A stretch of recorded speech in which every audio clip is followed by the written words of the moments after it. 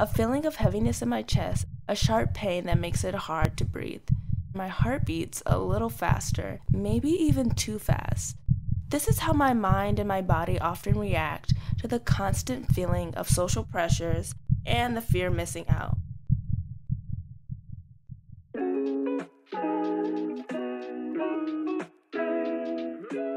From PBS NewsHour Student Reporting Labs and WETA Wellbeings, this is On Our Minds with Matt and Faiza, a podcast about teenagers and mental health, because life is hard. And we're all going through something, and hearing stories about what other teens are going through and how they're getting better, it helps.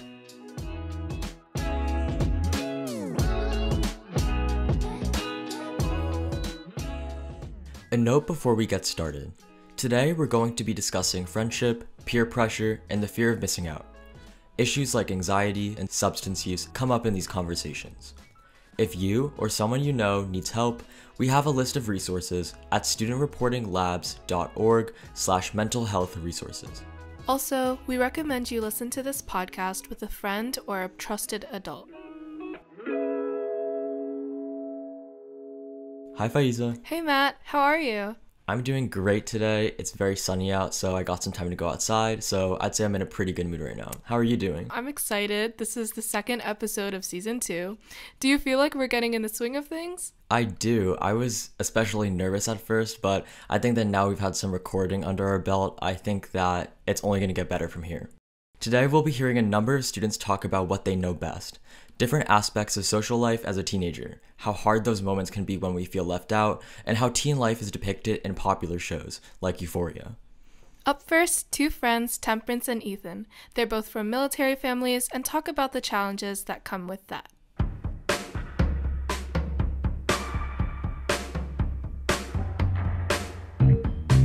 We deal with a lot of things that normal kids don't. It definitely has its ups and downs. Yeah. Like, definitely with, like, deployment or just moving from friends, family. It does have a toll, but it does have its greater outcomes. Like, one of the outcomes is meeting new people. Meeting you, sadly. Thanks! You want to define what deployment is? You're active... Normally when your active military parent goes away, normally overseas to a different country for about, it's normally months, but sometimes they can go for years. My dad just went on a recent deployment to Qatar. He left in March, and he didn't came back until like October 16th, I think. I have 3 younger brothers. One of them is autistic, and just having my dad leave, it had a lot of pressure on me. I had a lot more responsibilities, a lot more pressure, but I got through it. We're going to move again. This is going to be like our 5th move, I think. At least with moving, you have distractions. You have chances to be someone else. Yeah. If your life is going downhill, it's probably good for like a fresh start. But if you're just like rising up, like I actually have friends here. And like I'm actually in a good school. I know some kids, it's very hard to do. You don't feel secure. Oh, no, you don't feel like you don't feel like you fit in. We understand this is extremely hard, and our parents, they don't have a choice. We don't have a choice to move. It's in the military. It's the military, it's wherever they need them. But I know for me, I always feel proud and honored that my dad's in the military and that I get this experience. So, moral of the story is, how do we cope with this? Sometimes you don't. Sometimes you live with it. But the community helps you out with people. You're pretty much like one big family. It's true. I'd say for people who go through this, you're not alone.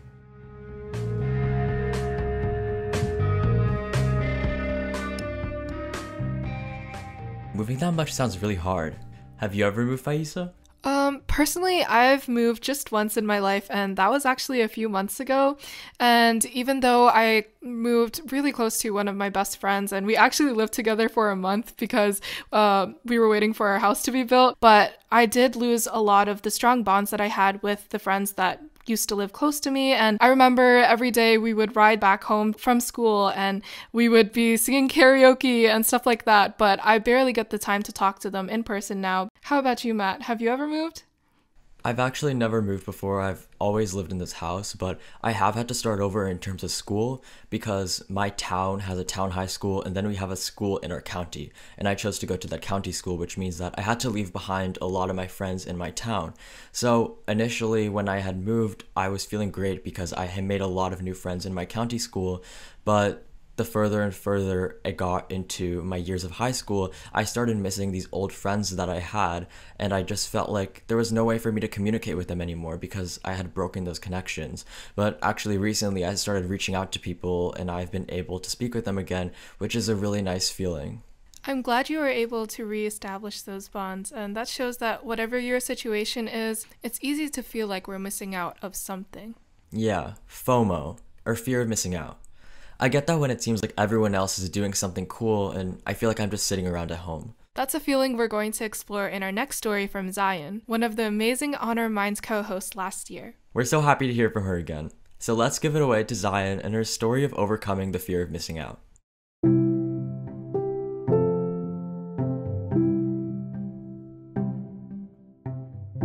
I started comparing myself to others at a young age. Sometimes it would be small things.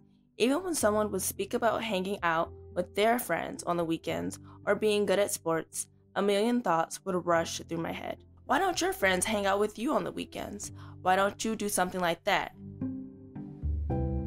Thoughts like these drove me to try out for my school's track team. And I don't even like running. I even started inviting one of my friends to hang out on the weekends when I really didn't even want to hang out with that friend. Eventually, I realized I was just trying to compensate for what I thought I was lacking in myself, and that these thoughts and feelings I was experiencing were an intricate blend of social pressures and the fear of missing out, better known as FOMO. So I spoke to my guidance counselor, Anna Merkel, here at the Frederick V. Pankow Center. Specifically, I talked to her about why she thinks people compare themselves to others, about where all of these comparisons even come from.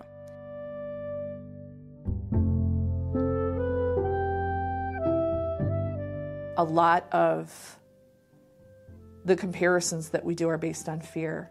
There's no published, this is what constitutes good human being. So there's nothing really to look at. So you're always kind of striving to say, is this good enough? Is that good enough? Am I good enough? And it's really funny because I don't think we look at our friends and our loved ones and evaluate them the same way we evaluate ourselves. So I might look at my sister and say, oh, look, she's so great because she did this thing. And then I'll look at myself doing that exact same thing and go, oh, it was terrible because it should have been cleaner and it should have been faster and it should have been. So I don't know how it gets to that point exactly. But we seem to have a need for orderliness, and I think part of that orderliness is knowing what's good and knowing what's bad and the need to categorize. Do you know what I mean? So then you want to categorize yourself. Is this good enough? Is this good? Is this bad? Is this terrible? Where do I fall on this scale? If you're looking around and doing the comparison in a healthy way, you kind of take a more holistic view and see that. See all the people who are striving hard and how miserable they are. And then see all the people who are going easy on themselves and how happy they are, and say to yourself, which one do I want to be when I'm 80? Do I want to be a person who just always pushed and sort of scared everyone? Or always pushed and gave myself heart disease? Or do I want to be someone who can look back and go, now that was a good life, you know? And so if you can remember what it's for, and that there really is nobody with a big checklist going, you're not good enough, you're not good. Who's doing this? You don't have to either. Nobody else is. They're all concerned about themselves. It's okay.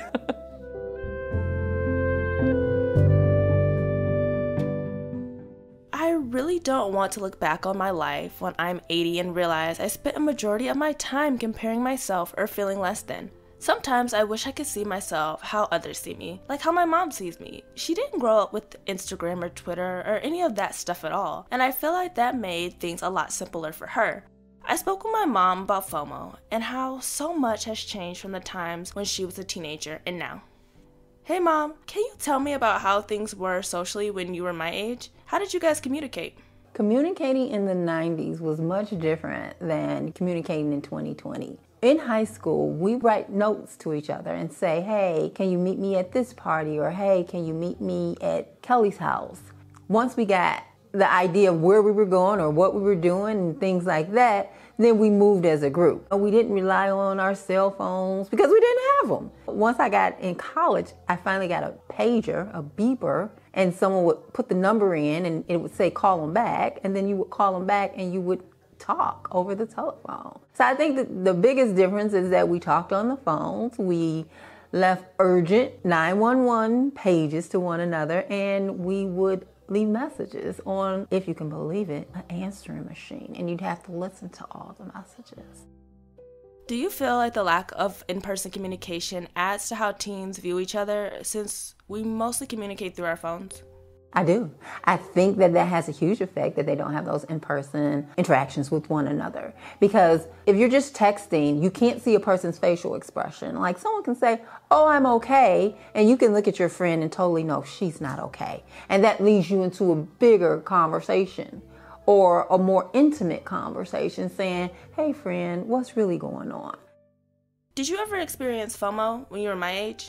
No, I actually never have had FOMO. I never put myself in a category as other people, as if I were to miss out on something someone else was doing. I kind of marched to my own beat, and what others were attempted to do or did really didn't affect what I was doing. Did you know anyone or have any friends who experienced FOMO? My two best friends compare themselves to each other all the time, and we would talk about it all the time, like, hey, this friend is good at this and this friend is good at that. So we would build each other up instead of saying, hey, you're better at something than I am. And also during the 80s and 90s, we compared ourselves to celebrities. I mean, everybody wanted to be TLC, everybody wanted to be Janet Jackson. But I think the lesson learned was that you're okay. Who you are is definitely fine. How does it make you feel as my mother, knowing that I compare myself and experience FOMO? Well, I like to talk to you about it. I like to talk to you about, let's emphasize your greatness. Because in all honesty, you are only in competition with yourself. Your greatest concern should be your happiness, not if someone else is doing something that could possibly make you happy, because that's not how it works. Why do you think I compare myself to other people? I don't know, because you shouldn't. I think that we emphasize in this household, in our home, that you're a great human being. And you shouldn't compare yourself to others, because only Zion can do what Zion does.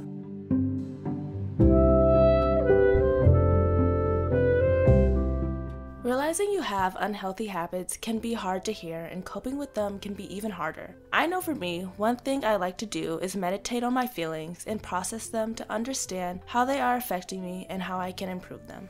Another method that I have yet to try out is journaling, which can also be an effective way of processing your emotions. Most importantly, I think realizing that being yourself and correcting those negative thoughts when you have them is the key to stop comparing yourself to others and getting rid of any FOMO. And honestly, from my experience, it is so much more freeing. It makes life so much more enjoyable when you stop competing in an imaginary competition and just run to the finish line, regardless if your competitors are running faster than you.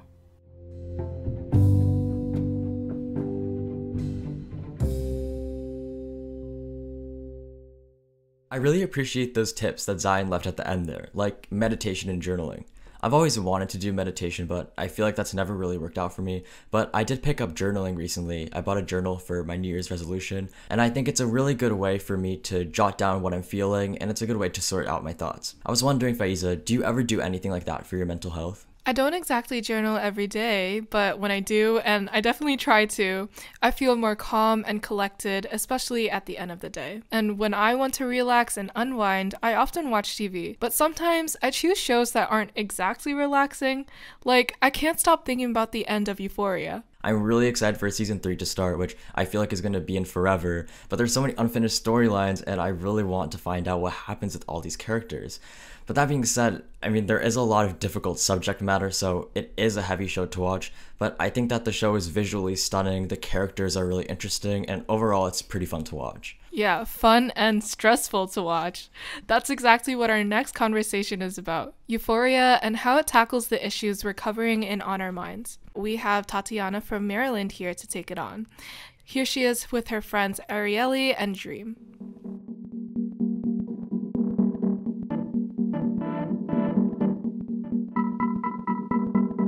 Why are you a fan of Euphoria? It doesn't really try to hide from anything. You can see yourself in like at least one character. I really love the artistic side. The cinematography is so beautiful. Euphoria is an Emmy-winning HBO series that premiered in 2019 and just wrapped up its second season earlier this year. It follows the story of Rue, a teenager in the throes of active addiction, and the lives of her high school peers. What parts of the show match up with your high school experience? The problems that everyone goes through, I can relate to, for example, like the mental health part, which I think all the characters go through. I feel like almost every high school can relate to that. The deeper messages behind it, like the mental health, that is something they did really well, I feel like, with maybe like Kat's character, with how she struggles with her self-image. I feel like that's something every high schooler, like especially every high school girl, struggles with, and I think they portrayed it in a nice, well, not a nice way, but a way that it hits home.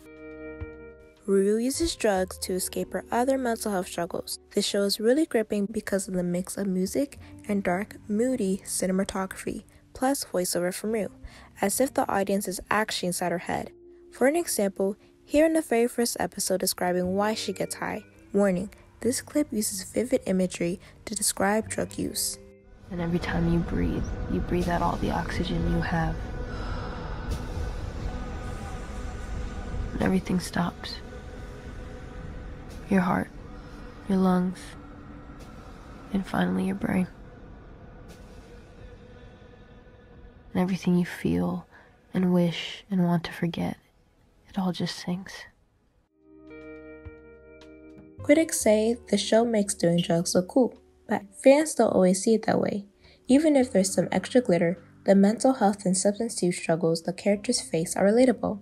It's stuff we go through and we watch our friends go through, and it makes our lives harder. Weed in our generation, or like in high school, is the most accessible and the one that gets like the results that you want. There's other drugs that I know people do a lot, like acid, drinking. I don't really know a lot of people do pills, or even like vaping. I feel like vaping is underplayed. It's seen as like silly because like the flavors are like Fruity Pebbles or like something funny, but it's actually like just as damaging as cigarettes. And I've known people who've gone through like nicotine withdrawals from vaping and they weren't happy. Like I saw them itching. I do have a friend which, you know, she had to kind of stop smoking because she wasn't really liking how it affected her or her mood. That was really interesting to see because I feel like people who smoke don't really do that, and you especially don't see that in teenagers where they kind of take the initiative to kind of say, hey, I don't really like how this is making me feel in the long run.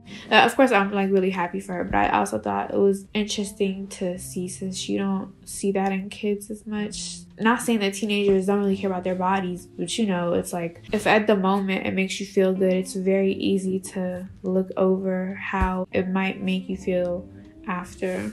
I've seen like close friends of mine smoke weed or like have edibles, drink, vape.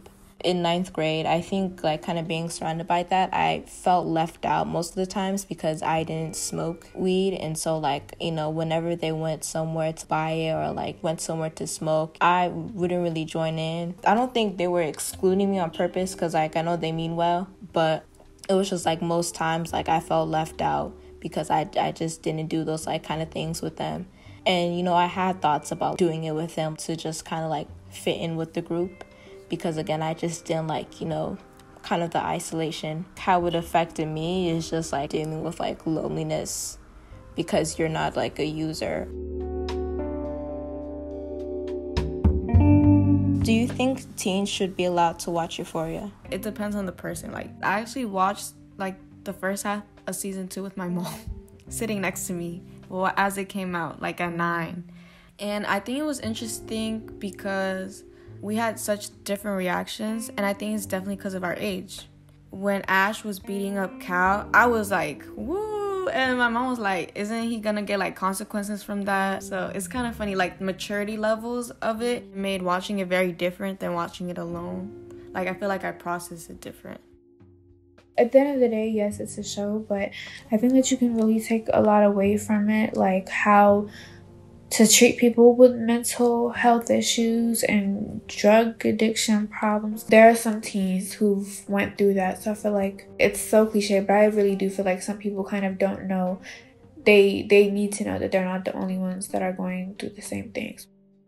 As teenagers, we have like addictions to phones or like people, relationships, bad habits, and then I think that's like the main point, how we cope. We just get something that we're obsessed with, and then we can focus on that instead of all the bad stuff that we have in our life. You start catching yourself, kind of reminding yourself of Rue and like her actions. So I feel like you think of how Rue ended up and you don't want to end up like that. Arieli is right. It can be hard seeing the situation Rue finds herself in. I like watching the show, but listeners should know that it can be very heavy and triggering, and it might not be appropriate for everyone. What's most important is to take care of your mental health and reach out to others if you need help.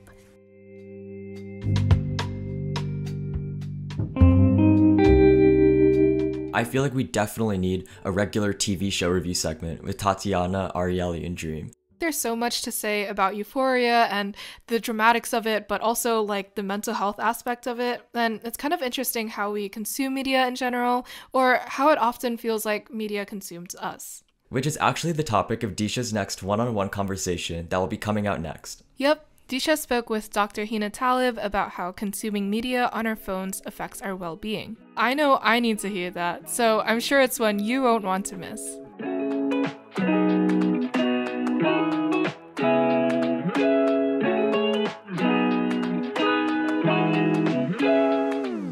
Today's stories are produced by Temperance and Ethan from Caesar Rodney High School in Camden, Delaware. Zion from the FB Pankow Center in Clinton Township, Michigan, with help from Mercedes Ezeji. And Tatiana from John F. Kennedy High School in Silver Spring, Maryland. This episode was produced and edited by Associate Youth Media Producer Becky Wandel, with help from Briget Ganske. Executive Producer Leah Clapman, SRL Senior Director Elise Estrada, and the rest of the Student Reporting Lab staff. Music by Blue Dot Sessions. Once again, if you or someone you know needs help, we have a list of resources available at studentreportinglabs.org/mental health resources. And tell your friends about us. Spread the word. The more people who know about mental health, the better.